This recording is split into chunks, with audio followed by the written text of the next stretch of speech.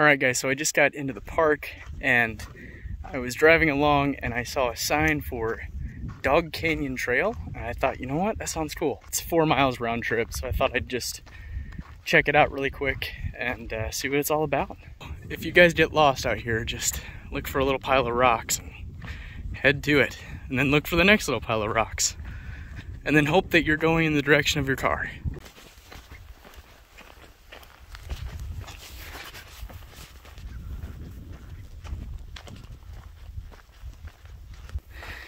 The trail follows dry wash from this point to Dog Canyon. All right.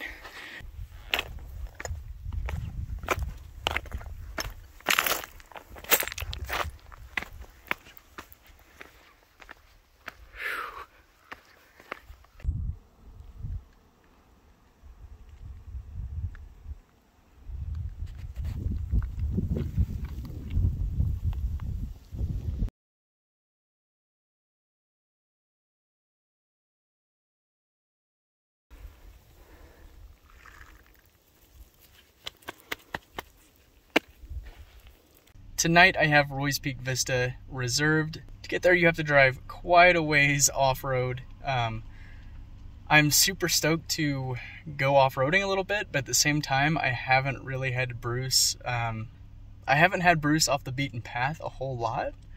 Although I am confident he can handle it, it's certainly going to be interesting. And yeah, super stoked. So sitting here at the visiting center right before I'm about to take off, and I'm trying to get everything situated and getting my little camera out and things like that so I can get all the footage I need to.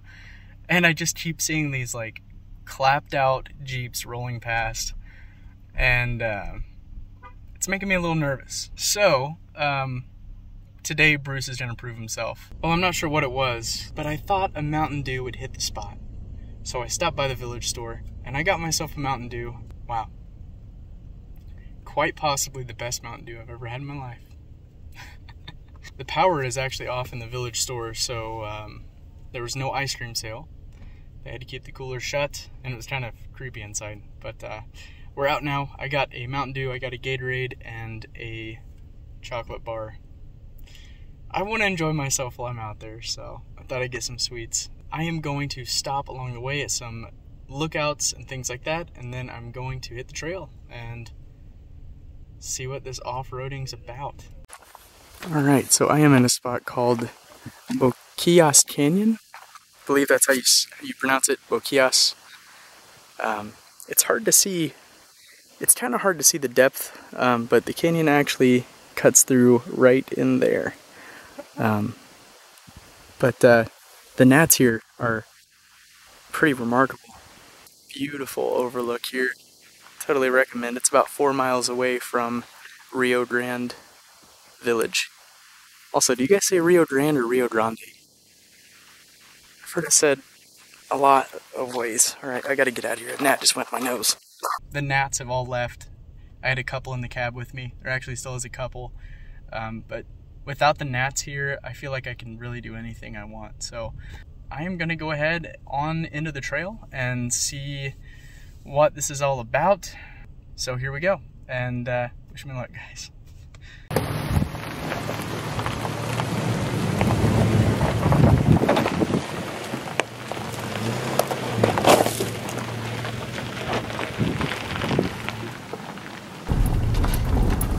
Oh wow. Yep. Okay.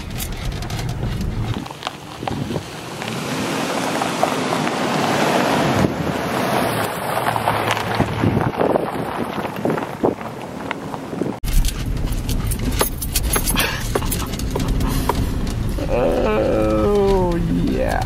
All right.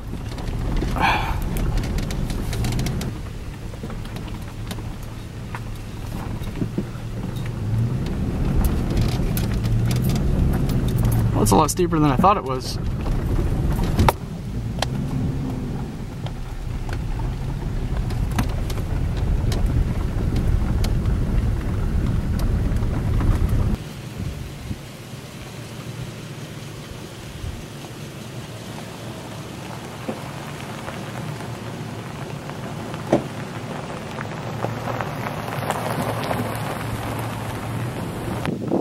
Well, I Really wish I would have filmed this one.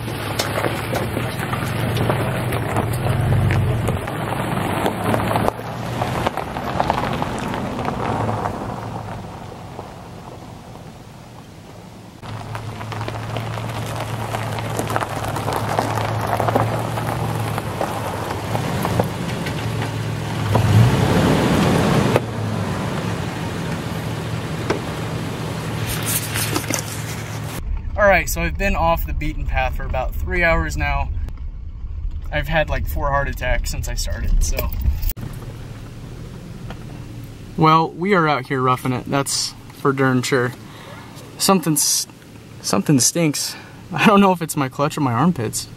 So, just to give you guys a little idea of what's going on, I started the trail right here. It's this dotted line.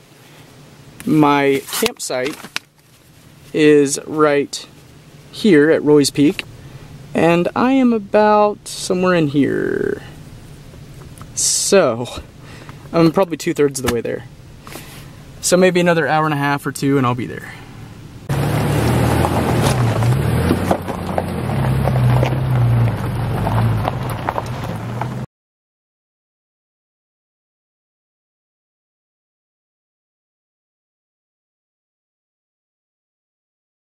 I stepped away from the truck for a second to get a picture and to let the truck have a little break, and now I can't find the truck. I've looked like everywhere. Oh, it's right there. Oh man. By the way, guys, if you're gonna rock sandals out here, don't kick one of those. Spiky little booger. Oh man.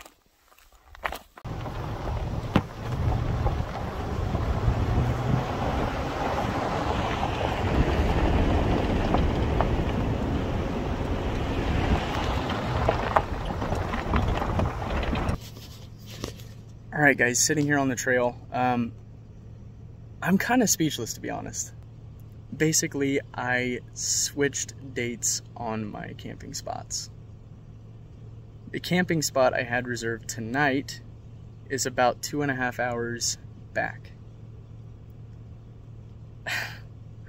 I don't know. I think I just got excited to go and assumed, oh yeah, it's this one tonight, because I have 2 reserved. And of course, I picked the one that was twice the distance away and set my heart on it to get here and see that a couple had already set up camp. I think the plan is now to just go ahead back to the main road because I'm kind of close to the opposite trailhead that I started from. And then if I'm feeling up for it, cruise around, get back on the trail where I started, and it's only probably 30 minutes to an hour to get to my camp spot. So, alright, so like I said before, quite possibly the biggest goof of the trip, to be honest. And I'm not even mad, because I just found a spot. I'll show you guys. So this is out the back of the truck. I am on a bit of a mountain right now.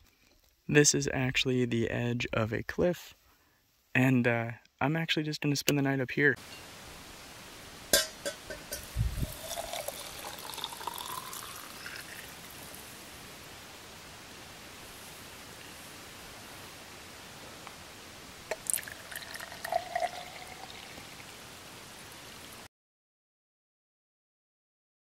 So I'm packing up to get back on the trail and head back into Big Bend, into the civilized part of Big Bend. And I pulled open my med kit. I'm gonna tape up some toes. Turns out if you don't wear sandals for 3 or 4 months and then wear them non-stop for 48 hours, kind of wrecks your feet a little bit.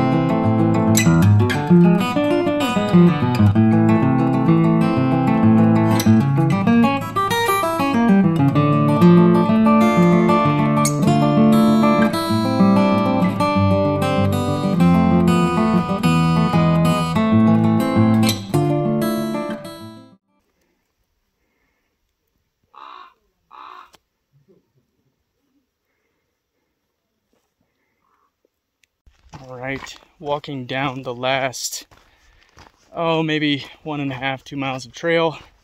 Going down is certainly a lot easier than going up, but it kind of poses its own set of challenges because I'm on the brakes constantly, and that wears you out too.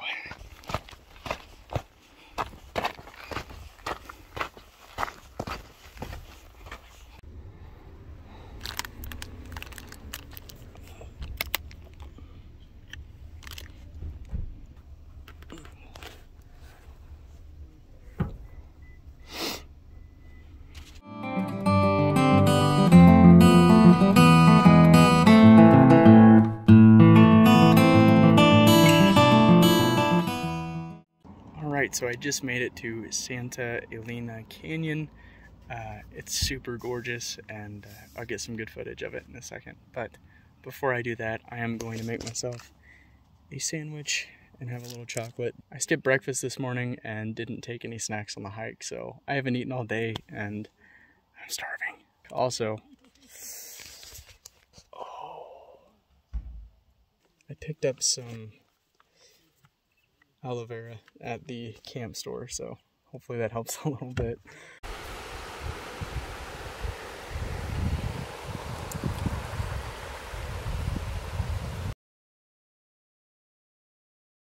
Alright guys, well I thought since I had the view, I might as well go ahead and record an outro for this series of videos.